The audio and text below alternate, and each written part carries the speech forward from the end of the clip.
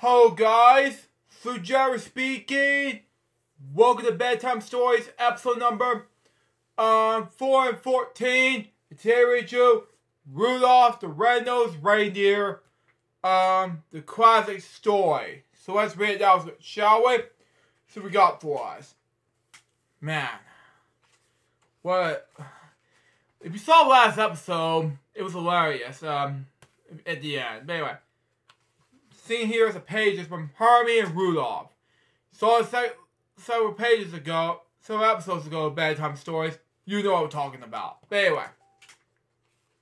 Got messed with remix. Anyway. This is retold by Thea Feldman. Illustrated by Erwin Marin. Published by Squarefish, New York. Here we go. To make sense anyway, from Rudolph, Curly's, Coach Comet, Dar, Mrs. Dar, and Santa Claus. Here we go. Oh, there's more, okay? And imprint of Macmillan, New York City. Anyway. It's copyright, 2014. Alright, observed. And I got this from, the stage musical, back in 2017. Now, this is seen here, and I got this for Christmas Day, and I want to do this for reasons, but that's just me, of course. Anyway, here we go. Way up in the North Pole, there's a special place called Christmas Town, okay? Families of reindeers live in the cozy caves, okay?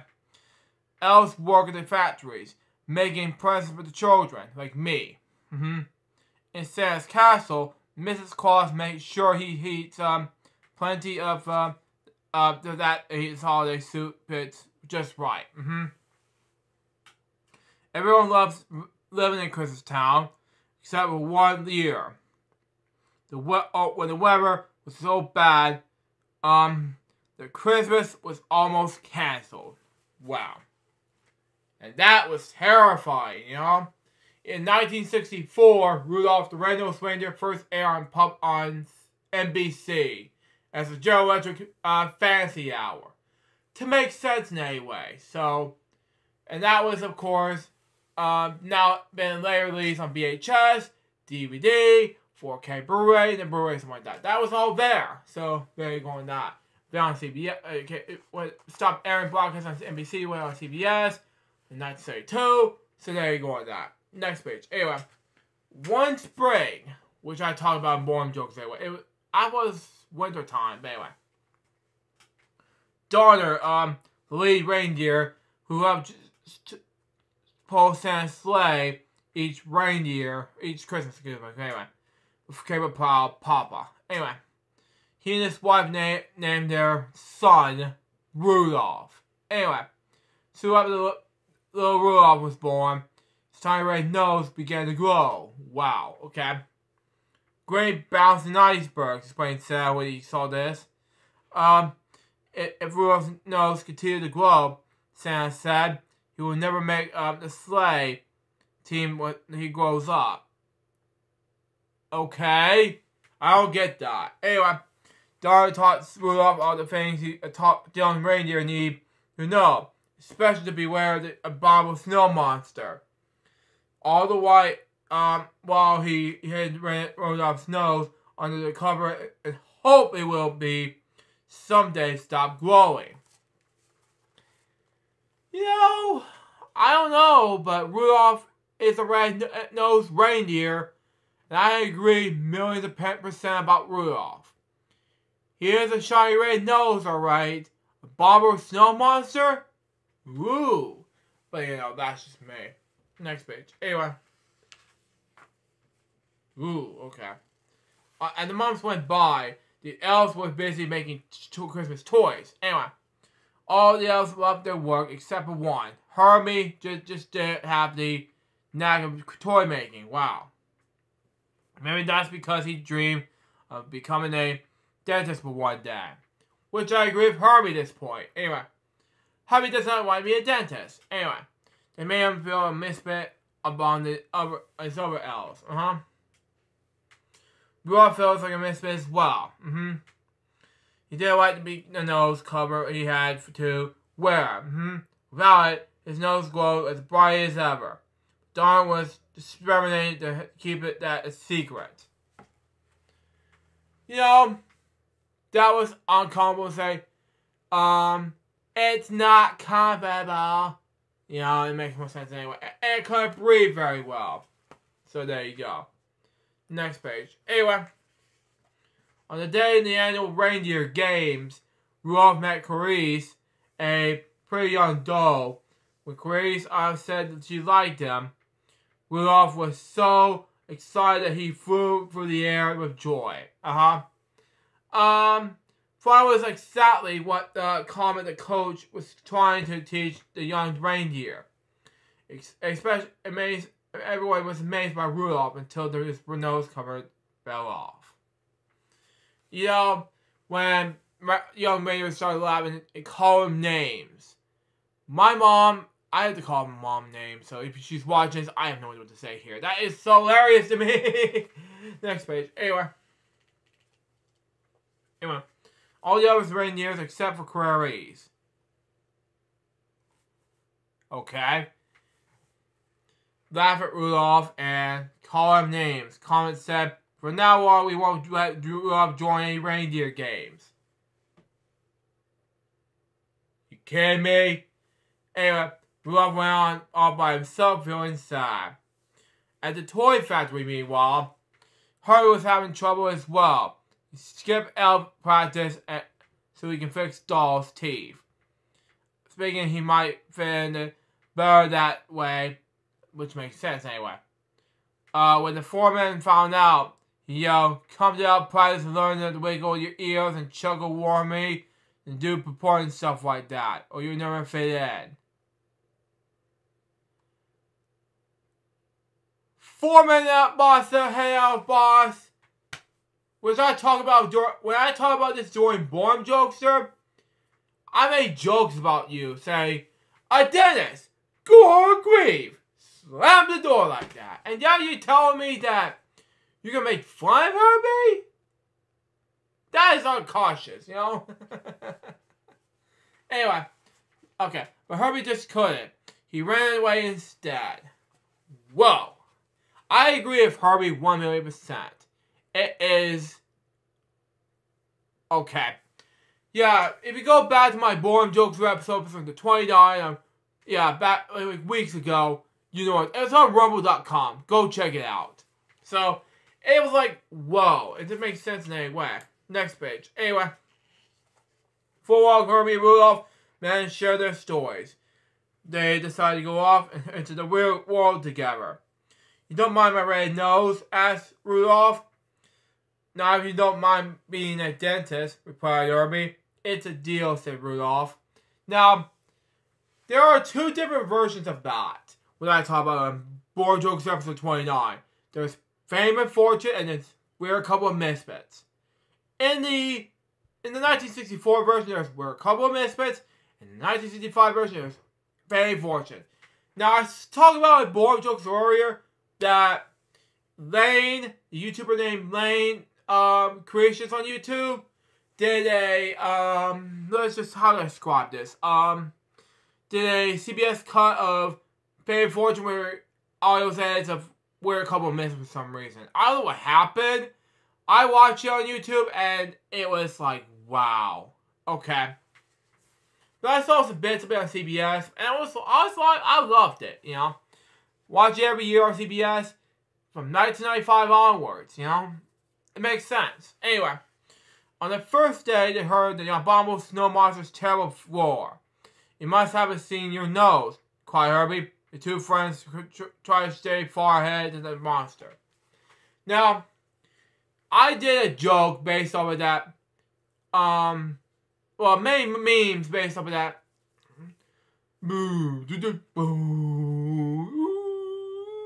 Yeah, and then I want to do episode 29, I just want to do a meme based off of that Thunderstruck Sam the Snowman.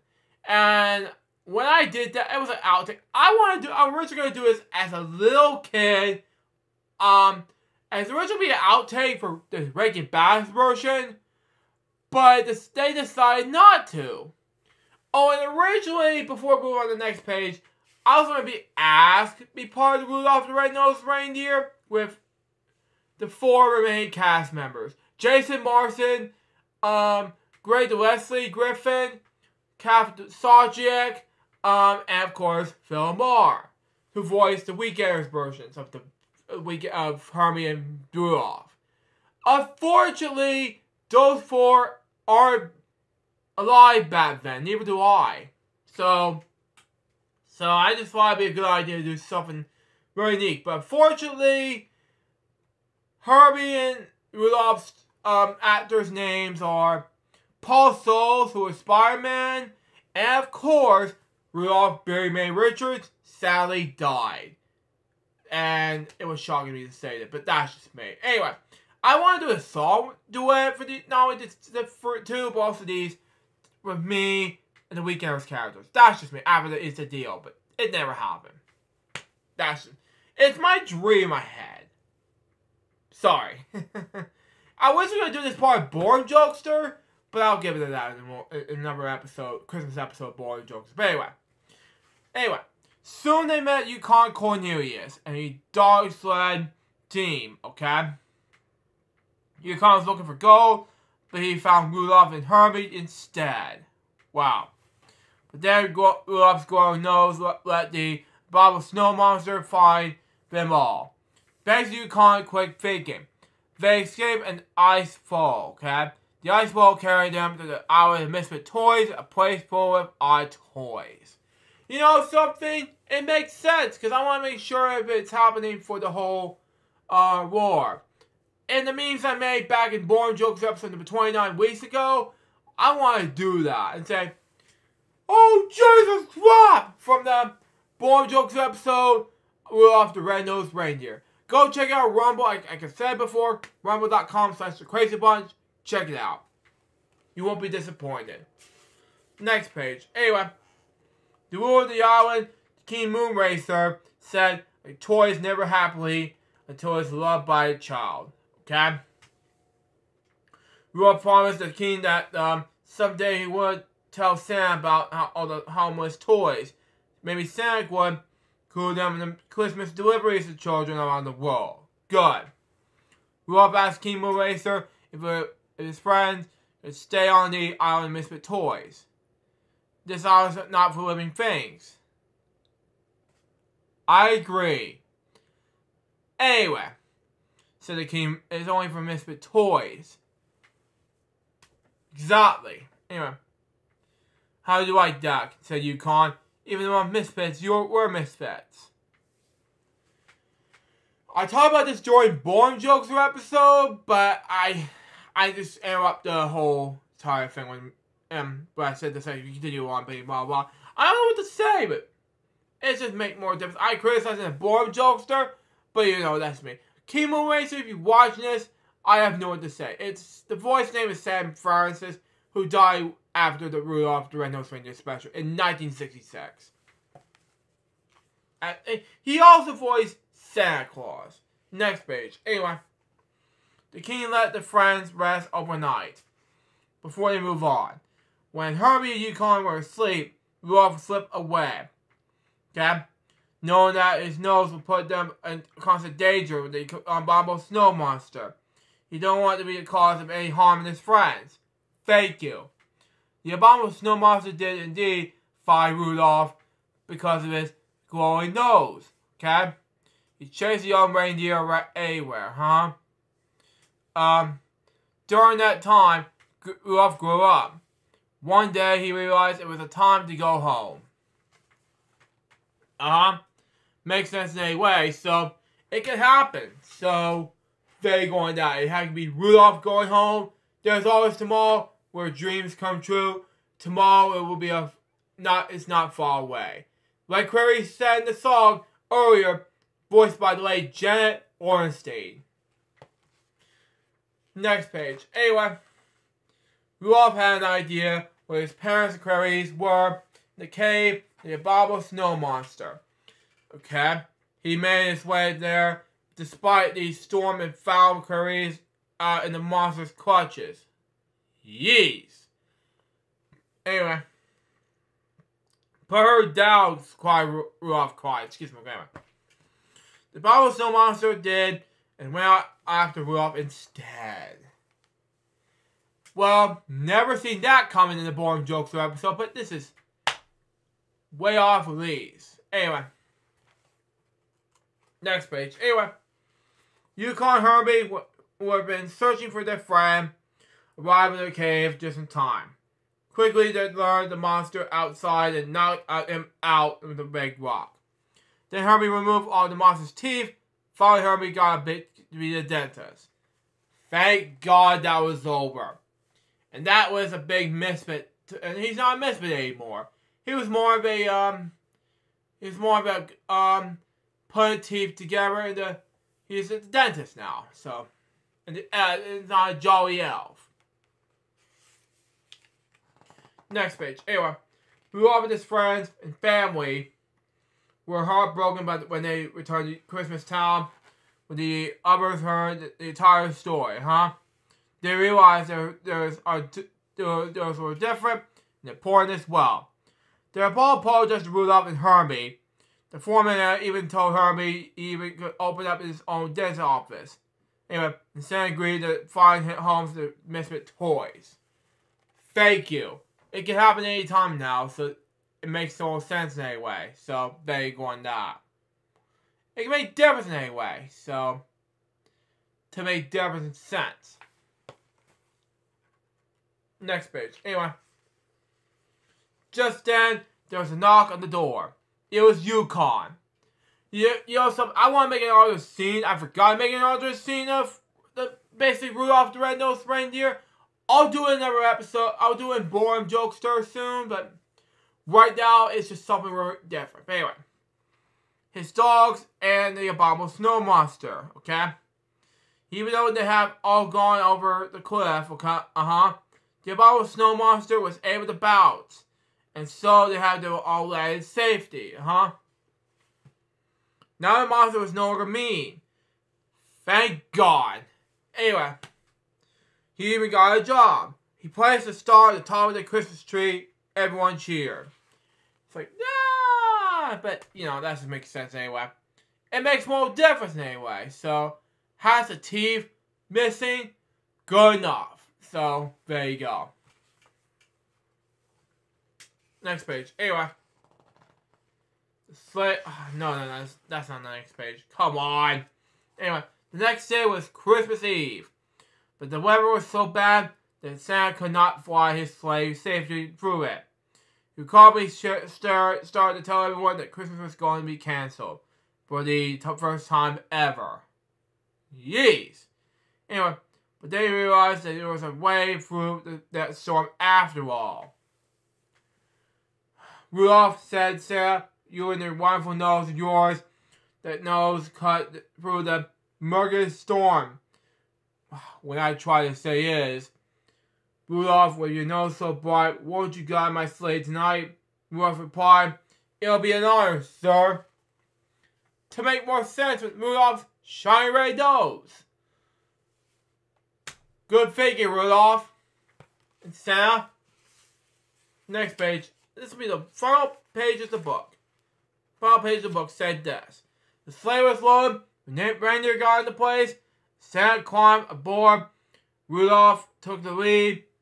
The sleigh took off. Santa for a stop. The hours been with toys. Everyone had an extra Merry Christmas that year. And Rudolph went down in history as the greatest reindeer of all time.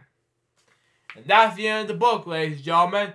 So, to make more sense anyway. And sorry that it's blurry while I'm taping. And same as I tape Boring Jokester episode first. This is the final episode of Boring Jokester's episode at that time frame. It was difficult. So, very going down. I have to make sure it happens. Last page was Rudolph. And it has to be this drawing.